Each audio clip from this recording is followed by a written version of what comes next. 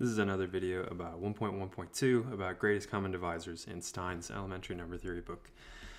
So we're here at Lemma 1.1.7. 1.117 is what that says, sorry. It says that for any integers a, b, and n, the GCD of an times bn should be the same thing as the GCD of ab times the absolute value of n. So in particular, what you'd like to be able to do is to factor this n outside. We're saying, sure, just make sure it's the absolute value of n. Okay, so maybe this is kind of like a neat proof that uses induction in a way that we might not be too familiar with, say. But what we'll try to do is just use Euclid's algorithm from the previous video, or the Euclidean algorithm, that was a way to compute the GCD of two numbers. And what we'll do is we'll multiply that through by n later on. So for simplicity, I know it says for all a, b, and n, but let's just show the case whenever a and b are both positive numbers. So what we'll do is try to show that this equality happens. We'll do induction on the sum, a plus b. Now, if a and b are both positive numbers, then a plus b has to be at least 2, right? If they're both positive, then a plus b has got to be at least 2. So that'll be our base case for induction. So the base case, if a plus b is equal to 2, well, that means that a and b have to both be 1, right? I mean, these are integers we're talking about, and they got to be positive. But in that case, the GCD of 1 and 1 has to be 1. And so in that case then, well, the GCD of, say, 1 times n and 1 times n again, you should be able to factor that n out. So GCD of these is, of course, going to be equal to the GCD of 1 and 1 times the absolute value of n.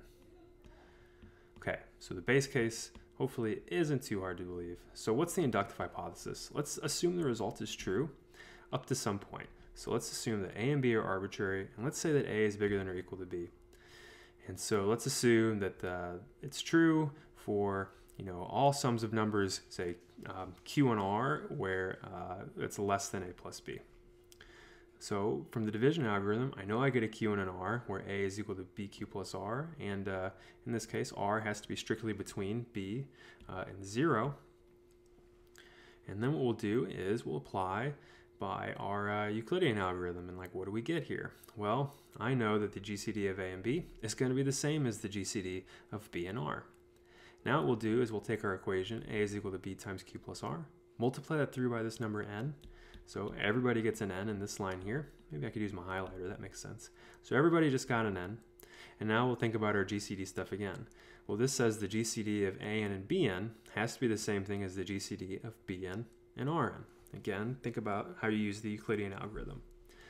Now what we'll do is we'll look at the sum b plus r. So what is b plus r going to be?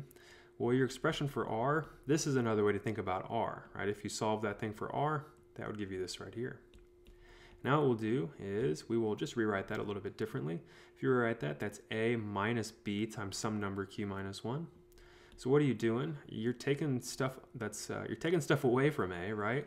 So that's a minus some positive stuff ought to be less than or equal to a, and that should be less than if you added some stuff to b. So what did we just prove? Well, we just proved that b plus r is less than a plus r. So my inductive hypothesis, the statement is true, it applies to b plus r. So by our induction hypothesis, well, I should be able to factor out the GCD, I should be able to factor this n out of the GCD of bn and rn. And so I can. So the result is true as long, again, as I'm less than a plus b. And so what do we have then? Well, we just show that their GCDs are the same. So therefore, the GCD of BR is the same thing as the GCD of A and B. And that's kind of the proof of the lemma. Again, it's kind of a neat application of induction that isn't maybe as obvious as some of the induction proofs are in a proofs class. Another lemma that we'll need here, if you've got 3 integers, and if n divides a and it divides b, then n has to divide the greatest common divisor of a and b as well. So in particular, this is kind of a nice proof. Just apply, what's the definition of what it means for n to divide both a and b? You get 2 integers where you get these 2 equations now. A is n times c1, b is equal to n times c2.